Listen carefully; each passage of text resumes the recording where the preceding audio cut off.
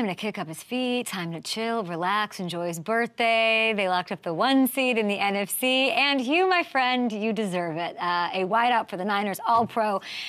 Deebo, you can't stop breaking records. Are you trying to do this every week?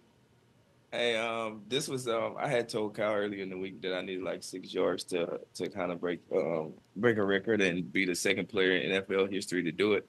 And he was like, "Yeah, man, I'll be sure that we get that done." And so kind of nice of him for him to call a play for me to get it done. It's very nice. I'm loving the Kyle and Deebo friendship here. 3 scrimmage touches in last week's game. You break, this is the record, by the way. You passed the 1,000 rush yard mark in your NFL career. You joined Hall of Famer Charley Taylor as the only 2 players in NFL history to reach that many rushing yards and 4,000 plus receiving yards in just 5 seasons. I'm sure it feels amazing. And now, how amazing is it that you get to rest up a little bit?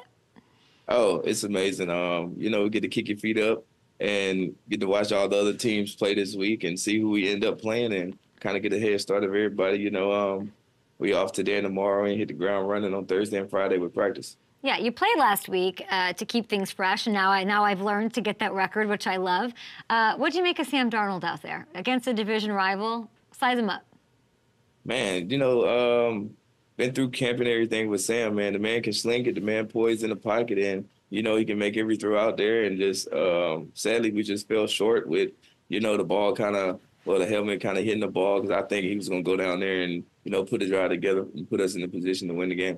Yeah, it's very nice to have a backup like Sam Darnold out there on that team going into this. You're resting. The season's over, 18 wild weeks. Listen, the Golden Globes were just this week, and I thought we could give away some awards to your teammates in your locker room. So let's get in on the fun. I'm going to give you a category, and you tell me who on your team would win it. Best game day entrances. What does that mean, like clothes? Outfit, vibe. I don't know. I kind of be showing up a little bit late, so I'm gonna take myself. I'm gonna take myself with this. Are you the last one? Everybody's in their uniforms and you're walking in? No. I ain't that late. I get here like right on time where they say players supposed to be in the locker room by like 10:25. I'm walking in at 10:25. 10:25. I love it. We're gonna go with you. I thought you'd name yourself with that one. Who's most likely to eventually have a star on the Hollywood Walk of Fame? Who's got Hollywood vibes? We got 3 of those. We got, Pick one. Oh, man. I'm going to go with Brock Purdy, Christian McCaffrey, and Trent. Wow, a 3-way tie. 3 stars. We love it. All right, I'll let you do that. I am a little surprised you're picking Brock Purdy for that. Yeah, for sure. Why? He's a superstar. Just like as a personality? Like, could he be in a movie? Is he a joke teller? Yeah, for sure. Brock can definitely play in a movie. I got to see this. I don't know anything about that. Who's the biggest hype man? The biggest hype man. After 18 weeks. Who? I'm going to go with Brandon Ayuk with this one. Brandon Ayuk. Okay, one of the top receivers. You're the other one. I love that. Best advice giver? Trent Williams. Worst advice giver? Jawan Jennings. Who has the best snacks? Well, I would say Ronnie Bell because he's in charge of buying all the receiver snacks and putting them in the room. Love that. Messiest locker, messiest space. I seen a messy locker the other day. I'm gonna go with Deebo on this one. And MVP. Brock Purdy, Christian McCaffrey, 2-way tie. 2-way tie between Christian McCaffrey and Brock Purdy. We love it. Okay, now let's get into some of this. You've never had the #1 pick. I remember seeing you on the sideline of that Super Bowl in Miami. This was a long time ago. 2019, you were a rookie. How different does it feel? How different do you feel right now going into this playoff situation than you did as a rookie? I feel like as a team, as a player, I feel like we're better. We've grown. We know what it felt like to be in that position to lose. And kind of getting the #1 seed after the game, and I'm just in the locker room, and I'm just talking to the guys that was here in 2019. I said, bro, this kind of feel exactly the same besides the fact that, we had to tackle a guy on the edge-yard line. It was kind of like watching somebody else lose and locking up the #1 seed and still going out there and having to win. So it just feel crazy. It just kind of made me reminisce a little bit of, what happened that caused us to lose the game and what we did to win those 2 games to get there. And so, we kind of got to stay above water, man. Got to take it day by day and game by game. And when you look at the schedule for this weekend, I mean, you're going to be like me. You're going to be like the rest of us, just on your couch maybe watching these games. Is there a game here that you're most looking forward to seeing this weekend? I'm not gonna lie. I feel like all these games are gonna be a pretty good game, so I'll definitely be tuned in to all of them. You're gonna more focused on our side because those are the guys that we'll be playing first, for sure. But I think all these games could be a pretty good game. Yeah, you've played 7 of these teams. You've played 7 of the remaining playoff teams. You've got the Rams, the Eagles, the Bucks, the Cowboys, the Browns, and of course the Ravens, who also weren't playing this week. So there's a lot of teams. I wanted to get through them. Let's do wild card in one word. I want to go through these teams and in just one word describe what you think about these squads. Let's start with the 7 seed in the NFC, Packers. What's one word? Sneaky. Got some very explosive players on their offense. No, Rams, 6 seed. It's a scary team right now. I think they won 6 of the last 7 and fell short from the Ravens on a punt return, but they played a good game with them as well. Rams are scary. Packers are sneaky. 5 seed Eagles are... I don't know. It's kind of hard to say because, everybody's 0-0 right now. They started off hot, and I think, every team hit a little slump. It's all about can you bounce back and get up out of it. Are you surprised they're here? Not surprised at all. Yeah. Who doesn't make playoffs? Number 4 seed Buccaneers. Physical for sure. And you played them. We're going to get into that. 3 seed Lions. Explosive offense. Cowboys. Playing really good ball right now. Steelers. Very physical and sneaky. Dolphins.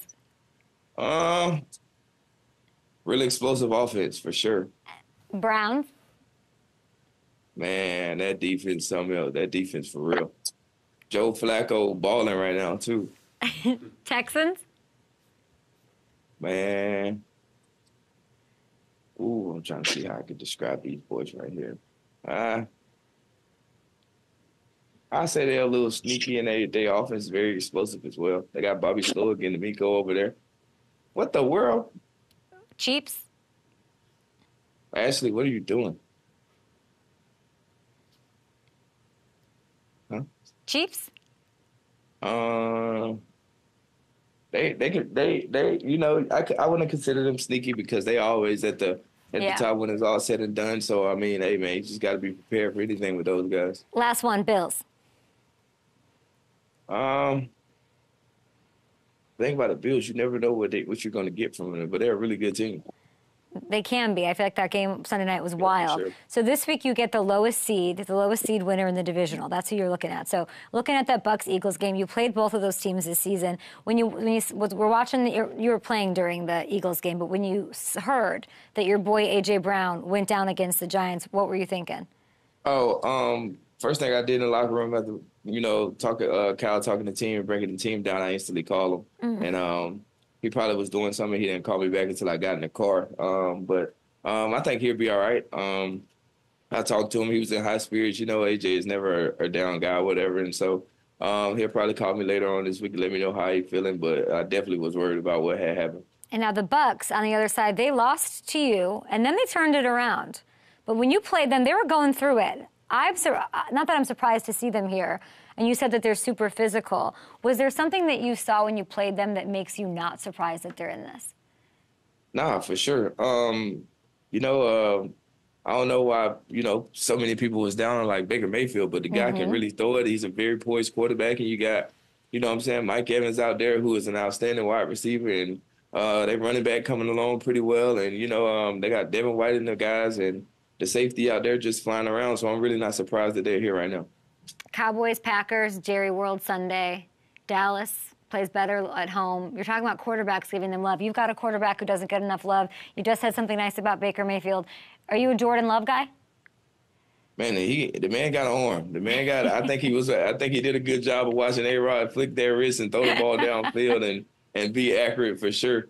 And on the other end, you know, you got Dak and CD, man. You know, CD playing at the top of his game right now, which is, you know what I'm saying, is good for him. And Dak is playing well as well. I wanted to ask you, the question I had was, are you a CD Lamb guy? But I was too scared to ask it because I never know I never know who you're cool with. Yeah, I'm cool with CD for sure. He at the top of his game right now. The guy balling. So who wins that game? Like I said, it's the playoffs. Like, you know, everybody knows it's one and done. You never know what you get. Who do you think? I think Cowboys on this one. Yeah, at home. That would be, but it would be cool to see Aaron. If Aaron Jones keeps them off the field, because if Aaron Jones just runs out there, then CD can sit and not be out there. But they're not going to win if they drive the score. If they can't score enough points, I don't think Green Bay can. I want to ask you about Mike McDaniel. You know him well. Those shots of him on the sideline during the Bills game, it was something.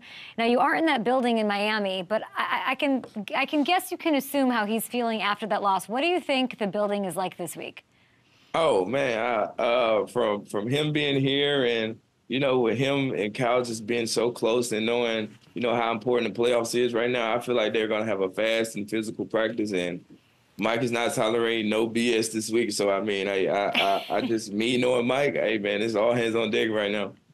Speaking of the Packers, last one for you. Have you seen this Jair Alexander crashing a local news reporter stand-up? Have you seen this? No. Let's take a look. Energy right to Texas. I'm just here to tell you, Pack is back. You heard it from a fan right here. Pack is back. Jair's crazy. I have no comment on that. I have no comment on that. I figured. I don't know why. I don't know. I don't even know what we're doing. Deebo, birthday. What do you have in your birthday wish list? I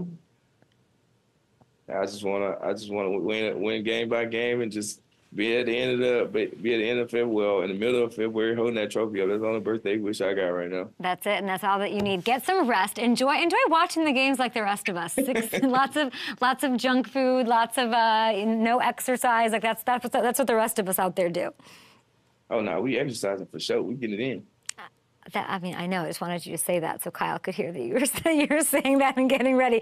Get some rest. We appreciate you. We'll talk to you down the line, I'm sure, and we're wishing you the best luck.